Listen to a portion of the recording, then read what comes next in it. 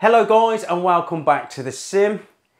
We're finally back on the 737 single seat, or the SS I'm calling it, and today we're going to work on the upper MIP panel, specifically the Captain's DU panel. Now this comes in two parts. There are two options. You can 3D print this, but of course the backlighting isn't going to be very good, and the text it's okay when you 3D print it, I have to admit, especially with the new Bamboo Labs X1. Got our faceplate there. Just got to make sure that we take the protective film off the back to allow the light to go through. It will actually travel through the clear white stuff anyway. And then again the same for the back plate. Now this is clear perspex, 3mm. It'll go through the clear stuff at the back. But we've got to take the painted side off, like so. And then that leaves a clear plate with a painted rim, so we don't get any light spill out of the edges.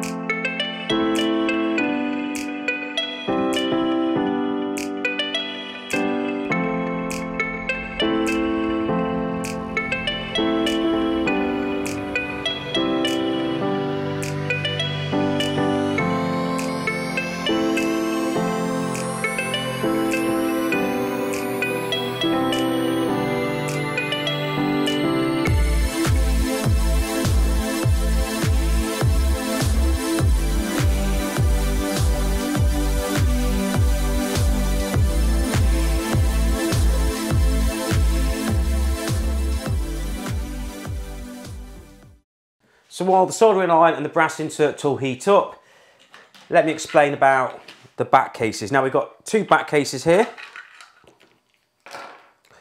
We've got the large version, aptly named L for large. Hopefully you can see that on the inside. And that fits the larger 8-position rotary switches, 45 degrees. And then we've got the smaller version, which takes these tiny, or the 16mm rotary switches here. You can see that they are a lot smaller, but they do the same job and they work just as well. And this is called the DUS for S version, for small version. So for this build video, I'm going to put the smaller one aside, but just note that they are cheaper, they're easy to get hold of, and there is a set design for that. That too has got its own adapter shafts to fit. Let's do some brass inserts now. We've got the back box, which is the lighting back box. We're hopefully just going to gently insert these brass inserts into the back of the box. We can shift the back box out of the way, and we've got some more brass inserts to fit into the adapter shafts. So the idea with these is to push the brass insert and get it started ever so slightly. There we go. Then use a bit of super glue on the outside. Then use the vise to try and insert it. There she goes.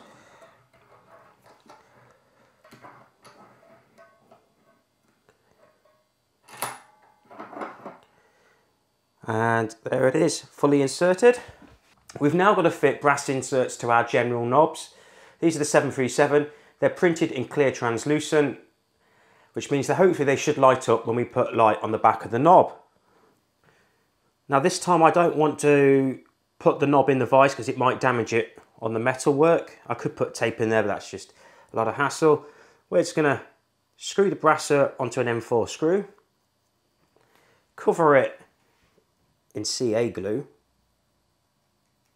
super glue, and hopefully just push it into the knob. No problem.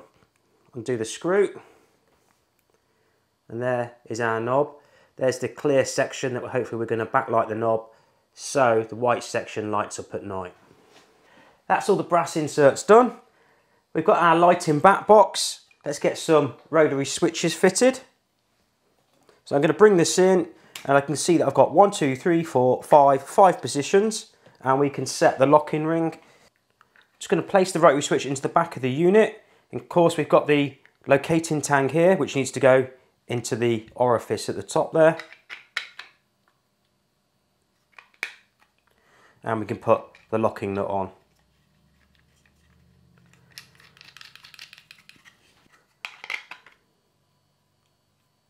That can go in there.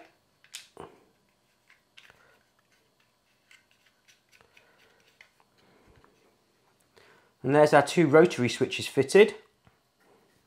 So we can grab our adapter shafts. I'm going to put an M4 grub screw in.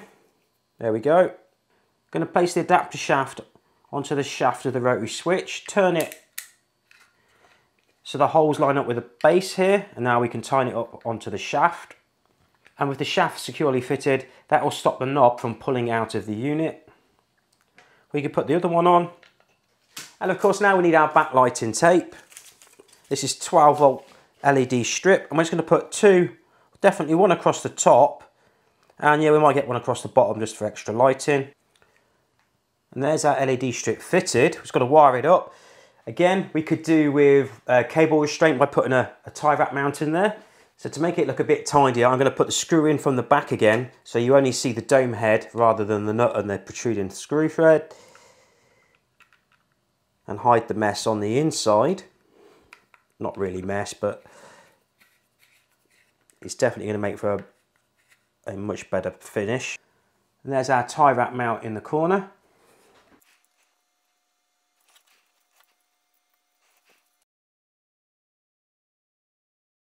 So all we've got to do now is put these parts in the panel and finish this part of the panel off. You will notice, however, that I haven't wired the two rotary switches up, and that is because I will come back and do that later on when I know the cable lengths required. I'm not going to waste wire just because I think that's about the right length. I'm not too sure where I'm going to put the interface boards yet in this video. The back panel is simply going to slot behind. We've got our base panel from the DU panel, and then we've got the actual face panel.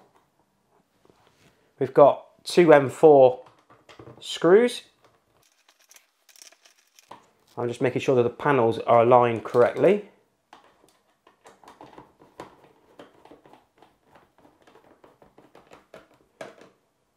There we go, that's nice and tight. Let's put power on and see how these look without the knobs on. Make sure that these shafts actually illuminate. Okay, so we'll pull it, that's 11 volts, and that is lit up really well. And of course, next up is to fit the knobs. Oh, they fit on lovely.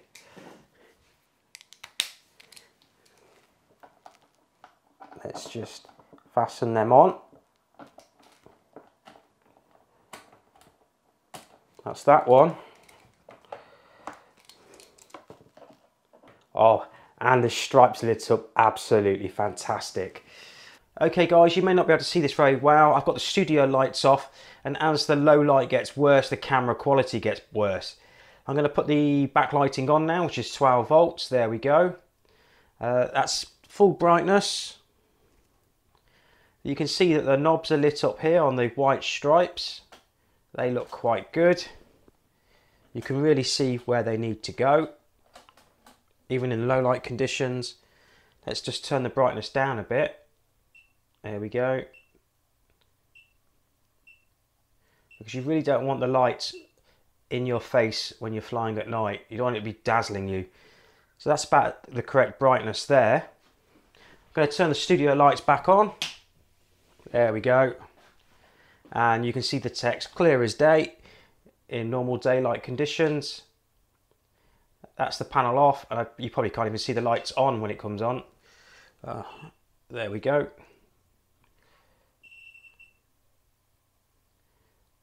That's full brightness in the day. And the back of the panel looks like this. At the moment we've got the two power leads for the LED display, and we've still yet to connect the wires up. Well guys, that's the end of another video.